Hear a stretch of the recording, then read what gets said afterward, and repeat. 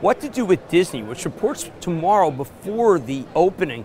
I have to tell you, I think that Disney has been a stock that has often run into the quarter and then does sell off. So those who are looking for an opportunity to buy, I think you maybe just have to wait. Sure, it could gap up. There's so much good news in Disney.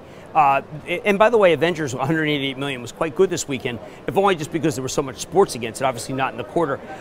The reason why you want to own Disney is Star Wars is at the end of the year, then Shanghai next year. Obviously, very well-run company, and I do think that Disney is, I don't want to call it a must-own here because it has moved so much, but it's done everything right, and I salute Bob Iger on just a fantastic, magnificent job in getting that stock literally to double in a very short period of time.